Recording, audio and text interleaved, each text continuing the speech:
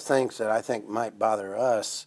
For instance, many years ago, this is when I played, we had a guy named Al Kelly who played for Caterpillar Diesel, but we were playing our pressure defense, and all of a sudden he's guarding, say I'm guarding you, and all of a sudden here comes the dribbler. He'd leave and jump the dribbler, and then I'd be guarding that. I'd go pick up Al's man, what's Al doing?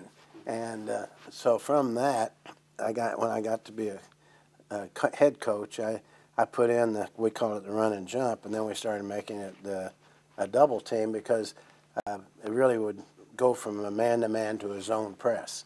And we still did it, and Coach Williams still does it, and that's fun defense as well. So that's how sometimes you get these ideas, and some of them work, some of them didn't.